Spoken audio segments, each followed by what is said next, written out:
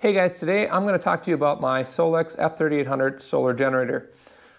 I'm not going to go over all the features on this unit because you've probably seen 100 different videos on all the different features, the different outlets, the stops on the back for laying it down, horizontal, vertical. I'm not going to go over all that stuff with you because you guys have all heard it before, so I'm going to cover some things that I have not found in other videos that would be very helpful for you in your decision making on whether or not to buy this particular unit. So, if you're looking to use this as a backup source for your power, and let's say the grid is down and you want to charge it up and you don't have any sun and you want to hook a generator up and plug it into a generator. If you do plug it into a generator to charge it, the only outlets that will work are these three outlets here while it's charging. Now, once you're done charging, you'll hear a click and then it'll turn all the outlets back on again. So if you're charging it, while you're using it, you can only use these outlets. You cannot use the 240 volts. Similar to the Delta Pro, if you're to hook two of the Delta Pros together and then use their hub to get the 240 volts, if you do any sort of AC charging, the Delta Pros will not work at all, where this unit, you will at least get these three outlets here. So now I want to take a little bit of time here and show you a few of the features on the app. All right, so as you can see, it tells you your state of charge, which is the same as on here, and the temperature of the room that the unit is sitting in. You have your DC and AC input here, so if your solar is charging, it'll show right here, and then if you're charging with the wall charger, it'll show up here. Anything you put out is going to show in the next category here. You can turn your screen on and off from the app. You can also turn on a little night light if you need light in the room that this is in. So over to settings. The first option for your settings are the charging watts that you can choose. So you've got 200 all the way up to 1800 watts of charging capability. This is a nice feature if you have a smaller gas generator that you're going to need to charge this up with from time to time when you're running off grid. You can set it up to, let's say you got a 1000 watt generator and 1000 watts is too much for that generator. You can bump it down to 800. Or whatever your application is, you could change your charge settings. The next one is your timeout. You can have it where this thing will go into standby mode if there's no power being used for X amount of hours, from 30 minutes all the way up to never having it shut off. You can adjust your different screen brightnesses if you want it brighter or darker based on the lighting in the room. And then also your screen timeout, so your screen will shut off, automatically shut off after 30 seconds, a minute, whatever you choose. You can also rename your unit. This is where you go to connect it to your Wi-Fi network. You can choose between Celsius and Fahrenheit, and then this is just your firmware and all that technical stuff. One of the nice things about this unit too is when I got it, it was already updated. I didn't have to do any firmware updates. The battery state of charge was like 86 or 88%, so it was almost fully charged. And as you can see, it's still running the latest software, no upgrade needed there. And then if you need the user manual, you can click here and it'll take you to the user manual. So pretty simple, straightforward. All right, so as you can see, I have the generator hooked up to the house. Currently, we're running everything on the house. The dishwasher is running, but it's cycling on and off. Maybe it just finished, but it was running all the way up to 2500 watts output. And you can see we got about 1137 watts coming in. We're getting towards the end of the day, so we're getting a little less sunlight. As you can see on the side here, we have our solar ports.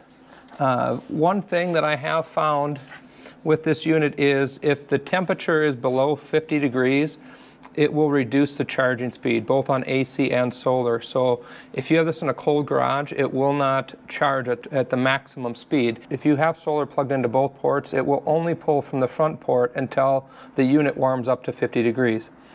If you have something plugged into the back port, it'll pull from there, but once you plug something into the front, it'll automatically switch to the front port. Once it gets up to 50 degrees, then it'll start charging from both ports. So we've been using the generator now for about 2 or 3 weeks, and we've only had it trip one time on an overload, and that was because we were running the microwave and the air fryer, and the well had kicked on at the same time, and it just was a little too much for it to handle. And when it trips, you just got to come out, push the button, turn it back on.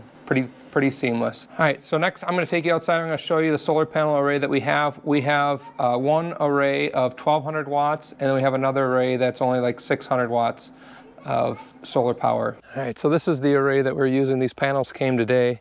I just set them up this morning, and we whipped together a quick stand for them. They are 200 watt bifacial panels, so 6 of them together we got 1200 watts, which is the max input on each input on the solar generator. So we should be able to hit 2400 watts when I get my second array built. I'm planning on doing another array over here, and that will be probably right here in the corner, and that'll be on a sun tracking device that'll be able to track the sun. That'll be 6 panels on that. These panels are performing quite well. Earlier today it was at about 1100 watts from this array, but it is a little bit hazy today, so it's not the optimum day. So very pleased with these panels so far. I have these 2 panels are hooked together in series, and then these 2 are hooked together in series, and then these 2 are hooked together in series, and then we have these 3 series all hooked in parallel on the backside. Finding the most optimal array of panels was tricky to do, because you want to get as close as you can to the 60 volts so that you get the maximum amount of wattage input into your generator. So these are the ones that I found. I'll put a link in the description for you down below. I purchased them on Amazon, and they were actually very reasonably priced, especially for a bifacial panel. And then on the other input, I just have 2 of these panels here hooked up. They're 390 watt panels, and they're like 36 volts, so I can't hook them into series. I can only do them in parallel. So not getting a whole lot from them, but this thing here, these guys are really kicking out the power for me. The solar input on the side here, it has 2 different parameters here. It's kind of confusing. It doesn't mean that one is for one and one is for the other. They can both be used on the lower voltage or the higher voltage setting. So if you have 2 arrays that you want to plug in that are 50 volts, plug them right in, and it will have no issues with it. They do send you a set of these adapters here so you can hook up 3 solar panels to one. They do not provide you with the XT60 Anderson adapter for plugging into the unit, which I don't know why they wouldn't do that. And they only give you 1 set of MC4 T adapters.